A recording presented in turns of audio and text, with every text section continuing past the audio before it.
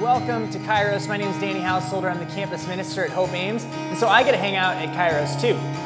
Hi, my name is Haley Shepard, and I'm the pastoral intern here at Kairos, and we just want to welcome you. We know that it's no accident that you're here. We're so excited to worship with you today. So whether you're at home, whether you're with family or friends, go ahead and stand up and we're going to worship together.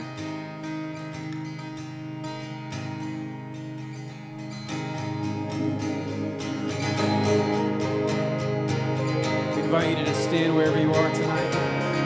We sing these songs together. Many locations tonight we lift our voice to the same God. We sing this out together. So just one word. Oh, just one word. You calm the storm that surrounds me. Oh, just one word. The darkness has to retreat. Oh, just one touch. I feel the presence of heaven. Oh, just one touch. My eyes were open to see. My heart can't help but believe. There's nothing that our God can't do. There's not a mountain that He can't move. Oh, praise the name that makes a way. There's nothing that our God can't do. Oh, just one word. You hear what's broken inside me. In just one word, and you revive every dream. Oh, yes, you do. Oh, just one touch. I feel the power of heaven. Oh, just one touch. My eyes were open to see. My heart can't help but believe. There's nothing that our God can't do. There's not a mountain that He can't move. Oh, praise the name that makes a way. There's nothing that our God can't do. Oh, we sing again. There's nothing that our God can't do. There's not a prison wall He can't break through. Oh, praise the name that makes a way. There's nothing that our God can't do. Oh, come on, we believe for greater things. When we sing it out. I will believe for greater things. There's no power like the power of Jesus. Let faith arise, let all agree. There's no power like the power of Jesus. I will believe for greater things. There's no power like the power of Jesus. Let faith arise, let all agree.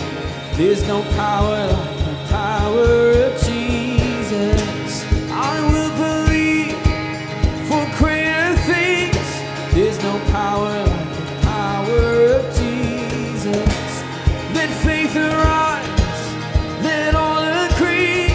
There's no power like His power. There's nothing that our God can't do. There's not a mountain that He can't move. Oh, praise the name that makes a way. There's nothing that our God can't do. Oh, we sing it again. There's nothing that our God can't do. There's not a prison wall He can't break through. Oh, praise the name that makes a way. There's nothing that our God can't do.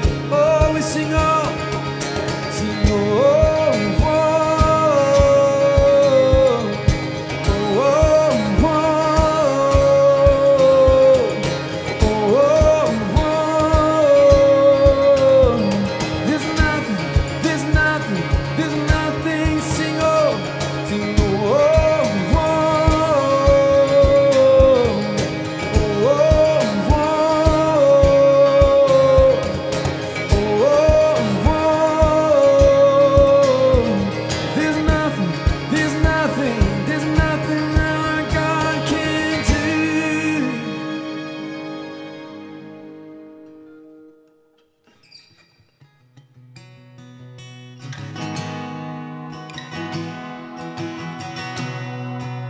song, we make this our prayer.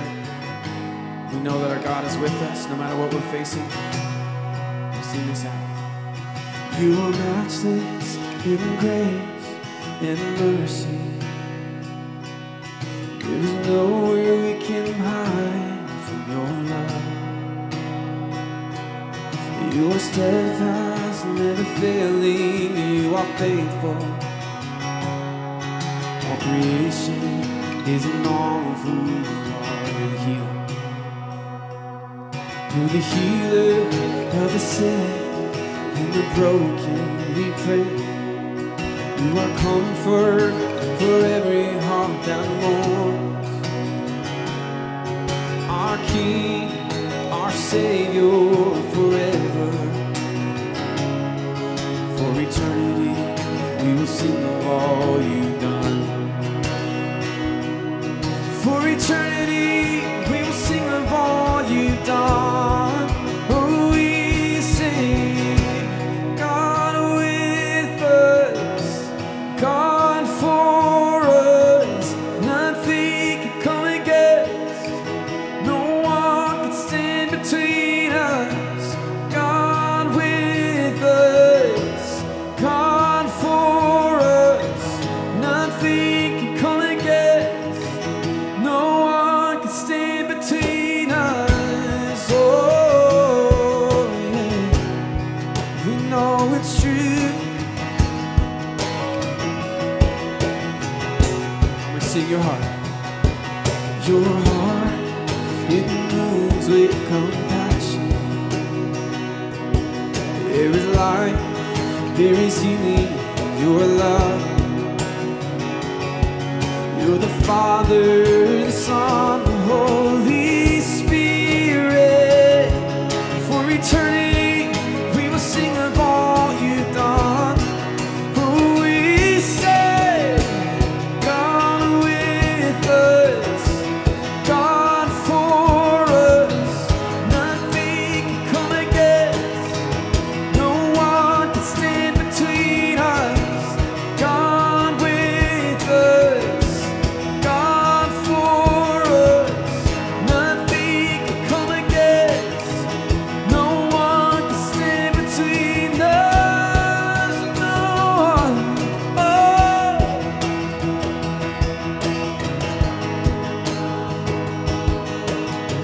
Sing where there was death.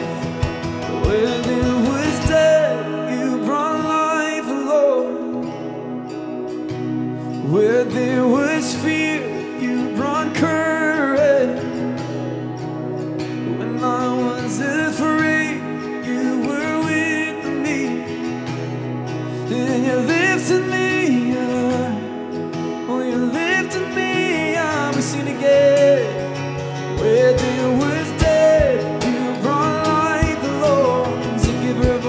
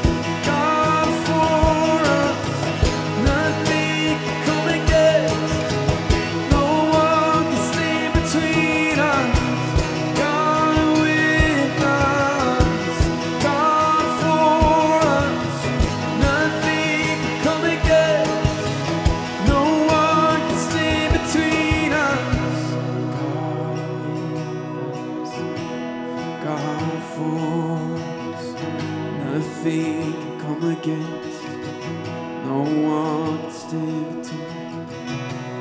God with us, God for us, nothing can come against, no one can stand between us. Let's pray. God, we thank you for that truth that we just sang. God, that you are with us. Even in these uncertain times where we don't know what's going to come up next, what our future holds, God, we know that you're with us. We know that you hold the future in your hands. So God, we look to you tonight. We look to you for guidance. We look to you as our rock, as our stronghold. So God, we cast our care at your feet tonight. We thank you so much that even as we join together in many different places, that you're the same God who meets us every single place that we are. And we thank you for meeting us in this place tonight. It's in your name we pray. Amen.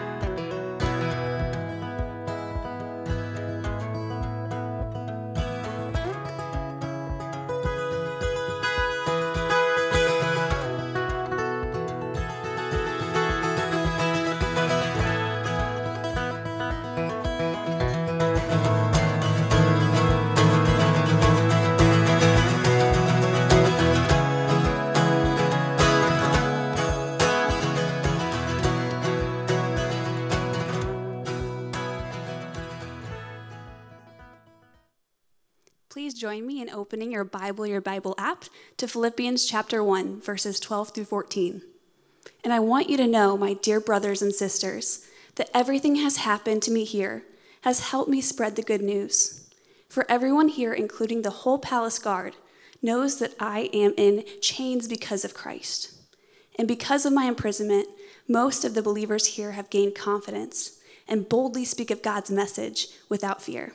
Here ends our reading. Our cat does not like the fact that we're all home quarantined. She's like, why are you in my house? Sorry. Oh. Okay. Okay.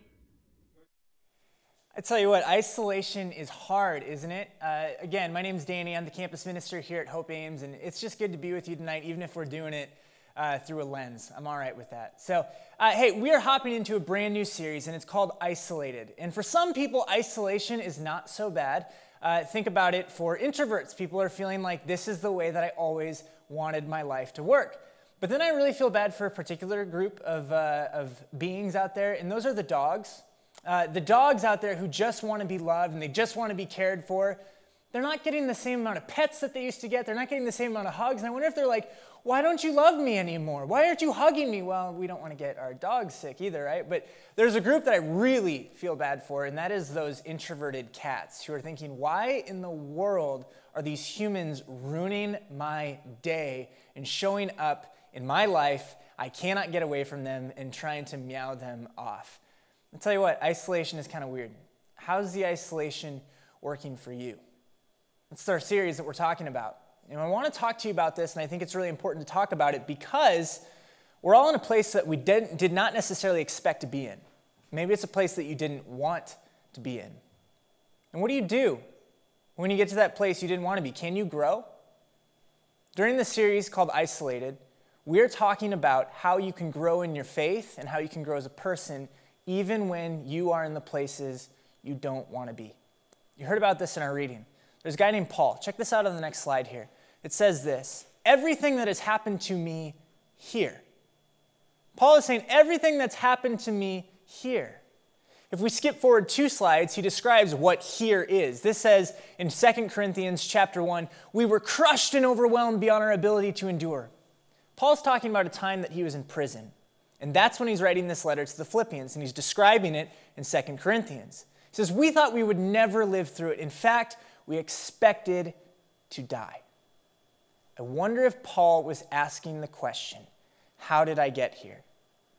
Maybe we're all asking the question tonight, how did we get here? I think about it, 3 weeks ago, this room was jam-packed. Like 300 students in here.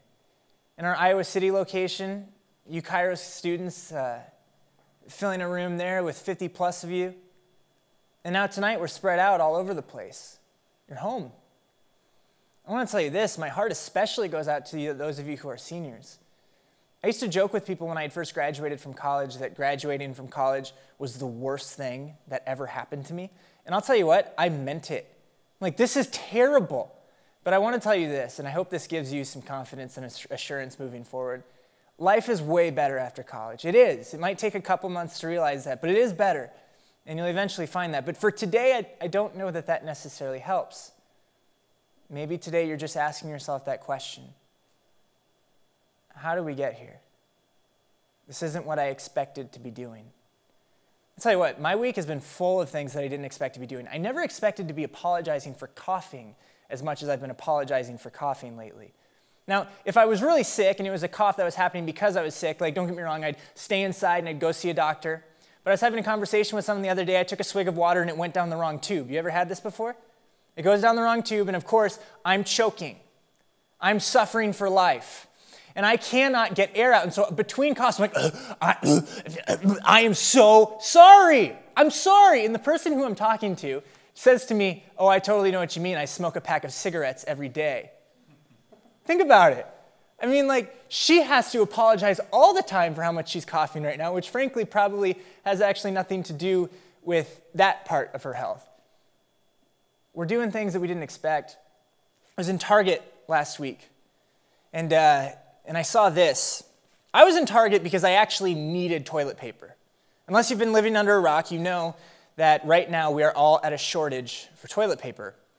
And I get to the toilet paper aisle, and I took this picture because there is one pack of toilet paper left. And I stood there for 10 minutes, I mean, at least 10 minutes, thinking, am I going to do this?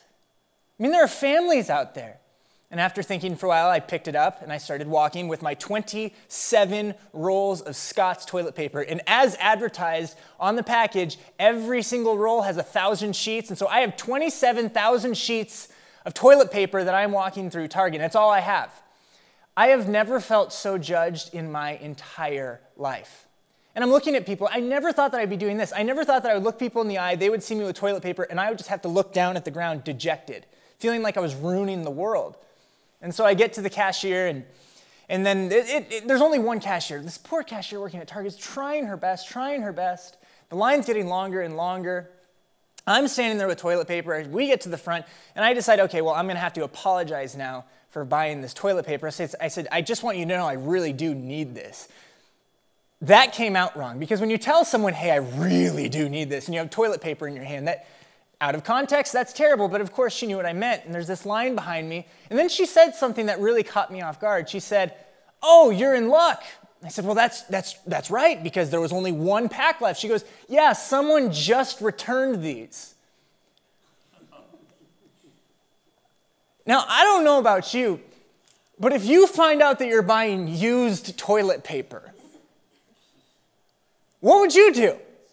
And so what I did is I looked her in the eye and I said, I'm so sorry, I can't buy this. And I walked away empty-handed with a line of maybe a dozen people behind me, not practicing social distancing, by the way, watching me walk away empty-handed because I refused to buy used toilet paper. We're doing things that maybe we didn't expect, and it's hard these times. Sure, it's hard. I had no idea how much I loved touching my face until the last couple of weeks. I keep on catching myself like, don't you do it, you know? You just fight yourself on it. What do? Can we grow? Take a look at what Paul says as he continues that passage in 2 Corinthians when he's describing where he's writing from when he's writing to the Philippians. Paul says, in fact, we expected to die, but as a result, we stopped relying on ourselves, and we learned only to rely on God. who raises the dead. And he did rescue us. And he will rescue us again. Paul is a man living in prison, talking like he has the hope of the world in his hands. Where does he get this from? Let's talk about who Paul is. Paul was a church planner. He's an evangelist. All he knows is telling people about Christ. He's got a tent business on the side to help fund his ministry. But what he's really passionate about is telling people about a God who's come to meet them in the same way that God met him. And now Paul's in prison. His career has been ripped away from him. He's a church planner, and he's in prison. This would be like a pianist having their hands tied behind their backs. Paul's had everything taken away. Not to mention, based on the context that we get from the story, Paul is probably handcuffed and chained to a prison guard the entire time he's there. There are probably prison guards who are going on shifts, maybe 2 or 3 a day, who are just chained to Paul. Paul can't do anything in privacy. He can't use the restroom alone. He can't sleep alone. He can't eat alone. He's in prison. He's isolated, but it's even kind of worse for him. Paul's not in a good spot, but he's talking like he has hope. You see, they took everything from Paul, except one thing. Ironically, when these people who thought, we need to get Paul out of here, and so in order to get Paul out of here, we'll take everything away from him, they accidentally helped him find the one thing they could never take. And Paul starts to realize what his foundation is built on. What's your foundation built on? You know, if I sit here and I say my life is falling apart because my career has gone away, my life is built on my career. If I sit here and I say my life is falling apart because I don't have my friends, my life was built on my friends. If I sit here and I say my life is falling apart because I'm sick, my life is built on my health. And these are all things that can be taken away from us. Nothing could be done that would take God away from Paul. Paul met Christ. And once Christ got his hands on Paul, no one would take them apart from each other. No one. Not even 2 or 3 prison guards a day. You see, there's something beautiful about the experience that Paul had in the prison. He saw what God is really in the business of doing. God doesn't stop. In the ancient world, there was this philosophy. It was called alchemy. And it continued for centuries and centuries, even over 1,000 years. There's this idea that if you manipulated a material enough, you could turn even a worthless material, something like lead, into gold. And so you had alchemists. And they would take worthless material and do whatever they could, try to manipulate it. And maybe sometimes they could manipulate the people around them and think, see, I really turned this into something cool. I turned it into gold. There's this belief that you could turn nothing into something of value. And Paul is sitting there and he's realizing things have been turned into things of value. Things that seemed worthless have been turned into things of value. Paul says in Philippians chapter 1, he continues on and he says, look, I want you to know that everything that's happened to me here has helped spread the good news. He says, this whole place, all of the palace guards, they know that I'm in chains because of Christ. Isn't that cool? Paul, probably the greatest evangelist in the history of the world, who's just known for going around to love people and to care for people, is chained to a prison guard all day. That poor prison guard. And he says that because of my imprisonment, most of the believers here have gained confidence and boldly speak God's message without fear. Paul realized in that moment that God is the only true alchemist. He really does turn seemingly worthless material into gold. You know, as we're going through this season that nobody saw coming, at least in this big of a way, we're seeing God still turn things into gold. I want you to know that. I've been reading stories in the news. Have you? Have you read about what is happening to the environment through this coronavirus pandemic? Satellites are detecting that over China, and that in China in some of the major cities, nitrogen dioxide levels have dropped by 50 to 60%. Scientists are saying, we've never seen anything like this before. And you say, okay, well, good. Well, what's the point of that? What does that actually do? Scientists are predicting that if they were to keep this up, this kind of behavior, even after the pandemic ends, and keep it up for about a year, it could save up to about 100,000 lives. People that would have died prematurely because of pollution. God's working. God is making gold out of a seemingly worthless situation. Think about things that are even a little simpler. I'm getting calls every single day of someone asking, hey, is there anyone that I could grab groceries for? It's amazing. I want to tell you some things that are happening at our church right now. Back in the fall, our church felt like we were called to unveil this new mission that God was putting us on for the next 10 years. It's called 10 for 10. So at Lutheran Church of Hope, we've got 10 goals for the next 10 years. The first one on that list is to be an evangelist for Christ. To share his gospel, to get this, to 10 million people across the world. Specifically, in the print, we have it said, broadcast the good news of Jesus Christ to 10 million people. When I first read that, I'm like, you're crazy. Don't put that out there for people to see. And what are we doing now? Churches all across the country, we can't meet together anymore in person. And so here at Hope, we're so fortunate. Here at Kairos, we're so lucky that we have the opportunity to broadcast. It's amazing. The people that are watching and hearing about this maybe wouldn't have heard about it without this pandemic. Not saying God used I'm not saying God put the pandemic on us, but I am saying God is using the pandemic to bring us something beautiful, something like gold. I've heard the predictions. I've heard the guesstimates. I mean, we can only really conservatively guess, but we've had more people tuning into our worship services over the last 2 weekends at Hope than we've ever had before. And that's saying something. I mean, 13,000 people show up to our campuses in person when things are normal. Now tens of thousands of people are tuning in. I've heard estimates of up to 40,000 people watching on a weekend. How crazy is that? I've heard stories. I had got a message on Facebook. I just touched my face. You see what happens? But I got a story. Somebody messaged me on Facebook last night, and he said, I shared the link to Hope's broadcast over the weekend, and I had a friend who messaged me, and he said, the link that you shared might have saved my life, because he got to hear about Christ, and it brought him hope in times that didn't seem very hopeful to him. I got a phone call yesterday. Someone said that they come to church, and I see them at church, but they couldn't get their dad to come with them ever. So then when the service is broadcasting online, they kind of force their dad to sit there and like, all you got to do is watch the TV, Dad. Just watch the TV. The next week, he made sure that they were all in the room to watch. God is bringing gold out of this. And I want you to know the same's for you. Do you know what I really miss right now? It's Wednesday night. I miss you all. Take a look at these. I mean, I wish tonight looked like this.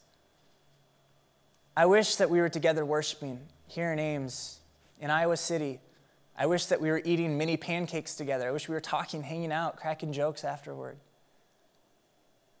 We might be separated physically, but I want you to know you can still grow in that. And I want this to be very practical tonight. I want you to know that you really can grow in this season. So I'm going to bring Haley out here.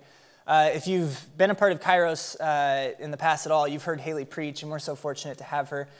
She's our pastoral intern, but that intern is the most misleading title in the world because I think she does more than most pastors have ever done, ever. And so we're so fortunate to have you. But Haley, I want you to tell our students how can they continue to grow in their faith in this season. Absolutely. Thanks for hyping me up, Danny, too. I appreciate that. Gotcha. Such a great friend. But I'm so thankful for this time where we really do get to disconnect and connect at the same time. I mean, growth is important for you personally. I know for me it's an important time to kind of step away and figure out how I can have this relationship with God and what this looks like in this new time. But also it's so important that we're able to encourage one another, that we're able to build one another up. Because right now it can feel like your world is crumbling around you and you're just hoping to cling on to something. And so at Kairos, we feel it is so important that we connect you with other people who are experiencing the same things, that are hoping in the same things, and can walk together in this new journey that we're experiencing as one family. And so we want to get you connected. And so one way to do that is on social media. We have links on our Instagram bio as well as our Facebook bio as well. And so if you click on that link, you can find out ways to get connected here at Kairos, even though you're at your home. The first link will actually take you to a picture of our YouTube channel, so you can go ahead and subscribe to our YouTube channel there. You can also click on the link and find 2 Bible studies that we're kicking off. They're going to be on Mondays and Thursdays from 6 to 7 p.m. So go ahead and join those. They're Central Time for those of you who are on different coasts, but we'd love to have you click on those links and join us during those times. They'll start next week on March 30th and April 2nd. So please get involved and get connected. We would love to get to know you more and study the Bible together. If you've ever read the Bible or if you've never read the Bible, that's okay too. We just want to experience this family and community with you because that's what this is all about. So go ahead. There's a ton more resources on that link, and we'd love to get you plugged in. Thank you, Haley. Wherever you are, let's give Haley a round of applause for being Haley. And right now it's going to seem like I'm the only one doing it, but I know you're clapping wherever you are. And our crew. Thank you, guys. There's a very small crowd of us in here. Paul says, for everyone here, including the whole palace guard, knows that I am in chains because of Christ. Gold is showing up. And it kind of seems like at first glance, okay, well, Paul's happy because his circumstances are changing. It's more than that. See, there's something that happens when it's not just your base circumstances that are changing, but when you're changing. You see, God is in the business of turning things into gold, and as much as he would love to turn all of your base circumstances into gold, I think he's much more interested in turning you into gold and to helping you see what no one could ever take from you. Think about the things that are being taken away from people in this season. I was officiating a wedding on Saturday morning, and in that picture is everyone who attended the wedding. That wasn't the plan. That's Danny and that's Alex. Danny was a part of Kairos, our first year of Kairos here in Ames. She is a teacher down at Jordan Creek Elementary, and Alex will be joining her there as a teacher soon too. They had all sorts of plans for this wedding. You know, your typical big American wedding. It's a party. And then all this happened. They weren't where they wanted to be necessarily. And so I kind of felt bad when I was walking into the building that morning. It's just empty. You know, the groom, God bless his heart, he's just going around, he's just trying to set everything up to make it as special as he possibly can. You know, there's supposed to be 100 people on each side. The beautiful thing about a wedding, I mean, it's every single person you've ever loved and every single person that has ever loved you is supposed to be in that room. So Alex, the groom, he comes and he stands in his place 6 feet away from me. And that little song from Up, the marriage song, starts playing. And it's really just playing on a little iPod speaker, iPhone speaker, iPod, 10 years ago. She's walking in. And it wasn't what they thought it would be. They were handling this in a way they didn't think they were going to have to. But let me tell you this, I've never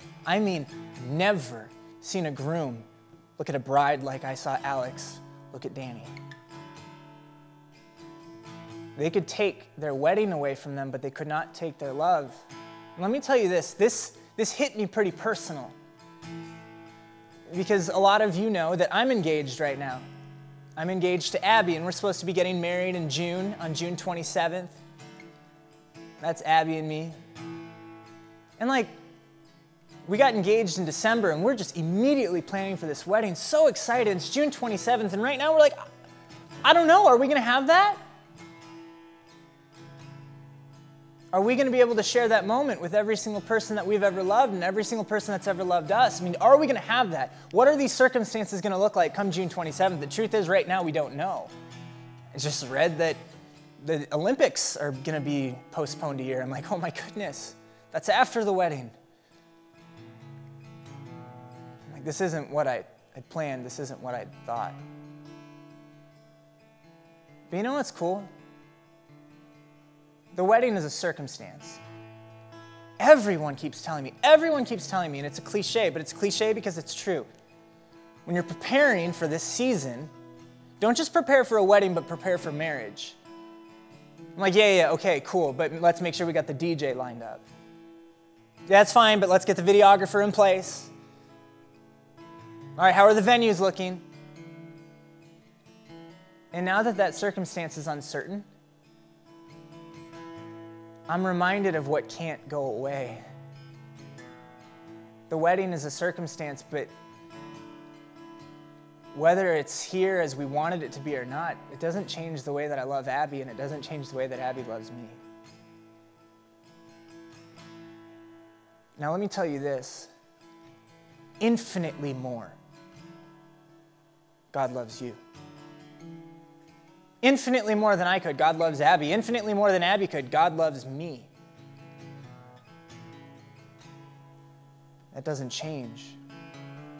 Paul says this, Philippians chapter 1, verse 19, "For I know that as you pray for me and the Spirit of Jesus Christ helps me, this will lead to my deliverance." My deliverance. Deliverance from what? It's not necessarily the circumstances. It can't be, because Paul had just said, I think I'm going to die. But in my suffering, Paul says, I've found the one who can never be taken. I've found the true love of my life. I've found my true foundation. He goes on and he says this, Philippians 1:21. You see, so now I'm finally realizing that living, if I continue to live, well, that's just living for Christ. But dying, that's even better. And we're like, whoa, Paul, what are you saying? Don't get me wrong, he says, but for your sakes, it's better that I continue to live. But get this, Paul says, even if my suffering got as absolutely terrible as I could ever imagine that it would get, even if I really did die here,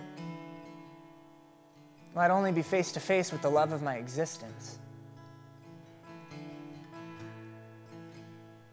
See, for Paul, and for you, and for me, to live as Christ, and someday when we die, that will be gain. But there's only one reason why we can say that. In John chapter 17,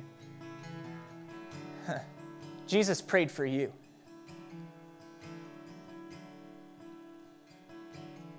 He didn't. In John chapter 17, Jesus is about to be betrayed, and he knows it. And he's about to be handed over to the officials who are going to kill him, and he knows it. And he doesn't sit there and ask, how did I get here? How did this happen to me? He prays for us. I give myself as a holy sacrifice for them, Jesus prays, so that they can be made holy by your truth. See, for Christ to live, and he lived the perfect life, for Christ to live is for his own gain, but it would be for us to die.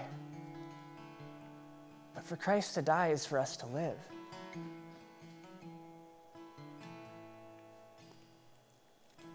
However, he got there. He went through with it to be with you and to be with me. How did we get here? I don't know.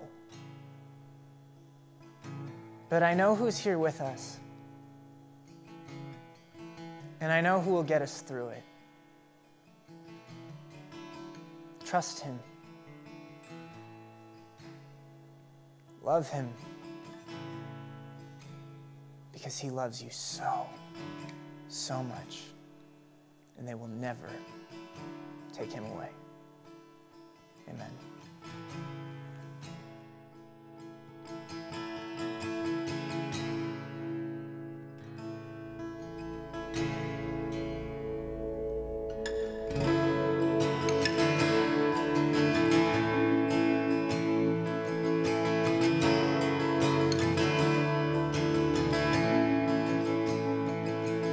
The weapon may be formed, but it won't prosper. When the darkness falls, it won't prevail.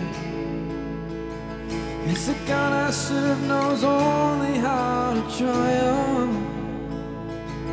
Oh, my God will never fail. Oh, my God will never fail. gonna see victory. I'm gonna see victory. For the battle belongs to you, Lord. I'm gonna see victory. I'm gonna see victory. For the battle belongs to you, Lord.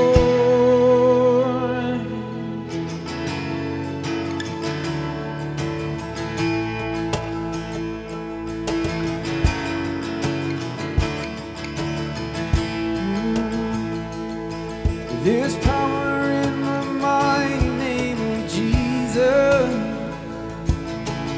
Every war he wages, he will win. Oh, I'm not backing down from any giant, 'cause I know how this story ends. Yes, I know how this story ends. We say, I'm gonna see a victory. I'm gonna see a victory. For the battle belongs to you, Lord. I'm gonna see victory. I'm gonna see victory. For the battle belongs to you, Lord. Oh, I'm gonna see victory. I'm gonna see victory. For the battle belongs to you, Lord. I'm gonna see victory. I'm gonna see victory. For the battle belongs to you, Lord. Oh, yes it does. We don't have to fight, 'cause you fight for us. We sing, you take what the enemy meant for evil, and you turn it for good. You turn it for good. Sing it again. You take what the enemy meant for evil, and you turn it for good. You turn it for good. Oh, you do. You take what the enemy meant for evil, you turn it for good. You turn it for good. Oh, you do. You take what the enemy meant for evil, you turn it for good. You turn it for good. Come on, we sing it out, yeah.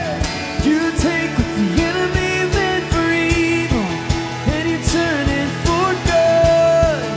You turn it for good, yeah. You take what the enemy meant for evil, and you turn it for good. You turn it for good. I'm gonna see your victory.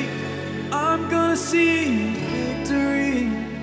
For the battle belongs to you, Lord. I'm gonna see victory. I'm gonna see victory. For the battle belongs to you, Lord. Yes, it does. I'm gonna see victory. I'm gonna see victory. For the battle belongs to you, Lord. I'm gonna see a victory. I'm gonna see a victory. For the battle belongs to you, Lord. You take